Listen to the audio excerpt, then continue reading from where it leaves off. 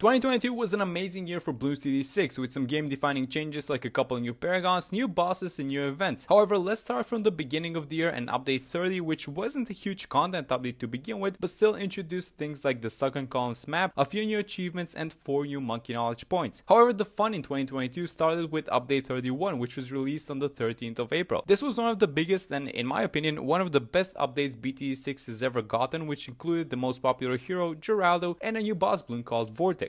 Geraldo is one of those heroes that had a huge impact on BTD6 gameplay in various ways. He was the second hero to ever achieve a 1 tower chimps, his items provide utility and DPS in almost every scenario possible, and on top of that he finally allowed us to get a degree 100 Paragon in single player through his Paragon power totems. Another huge addition in this update was Vortex, which was a boss from previous BTD games whose main abilities are stunning all surrounding towers, making projectiles bounce off of his temporary shield, and speeding up all bloons that are behind him. However, on the 4th of August 2022, Update 32 was released, and while it was another huge content update which included a brand new event called Contested Territory and the brand new Paragon, the Master Builder, this update would unfortunately be riddled with some controversy regarding both big changes. Contested Territory is a game mode in which players are divided into teams and the goal is to capture and hold tiles for as long as possible by setting good scores. However, in the initial release, the score achieved on captured tiles would degrade extremely fast, meaning that there was no point in actually trying for a high score. Players could just wait for a couple of hours for the previous score to degrade and have a much easier time capturing the tile. Now, Ninja Kiwi did respond to the feedback and made significant changes to the system. The event length was shortened to 10 days and score degrading was slowed down, and while we don't have the numbers on how many people currently play Contested Territories, it is safe to say that the launch definitely didn't go as planned. The Engineer Paragon suffered a similar fate, and the criticism with it was that it was missing some key parts from the Engineer Tower itself. Since Paragons are supposed to be some combination of all tier 5s, people were surprised to see that, with the exception of the sentries, it had no other major features like the cleansing foam, the signature overclock and ultra boost abilities, or the bloon trap. However, on the 12th of October 2022, update 33 would be released, and this was another one where Ninja Kiwi would deliver some good content. This time around, the biggest addition was the Goliath Doomship Paragon, and unlike the Engineer one, it was a combination of everything the people wanted to see and a bit more. It had homing projectiles inherited from the bottom path, seeking missiles from the top path, and an ability from the middle path. In order to make full use of the Paragon though, the ability needs to be constantly targeted, and in return you receive extraordinary amounts of damage, making it the most powerful and also the most expensive Paragon in the game. The last update for the year was update 34, released on the 7th of December, which had another huge addition. It was boss number 4 called Dreadbloon. Dreadbloon is a unique boss in the sense that he's the only bloon to have immunity to hold tower categories. On top of this, the boss himself is basically just a big lead bloon which requires specific towers to pop, and he also summons a new bloon type called Rock Bloons which inherit his immunities and behave like mini bosses. Now, update 34 was supposed to feature a new tower called the Beast Handler, which would be a completely new take on towers in general, requiring other beast handlers to be bought in order to evolve it, but this concept seemed too complicated and Ninja Kiwi pulled it out of the update and has not scheduled a release date yet. So those were all the major changes that happened. Overall, a pretty good year for BTD6, and I hope you guys enjoyed playing the game and watching the content. But that's gonna be it for this one. Thanks for watching the video. As usual, if you guys want to support the channel, you can use code TD to retail and Bloons Store. Happy holidays, and I'll see you in the next one.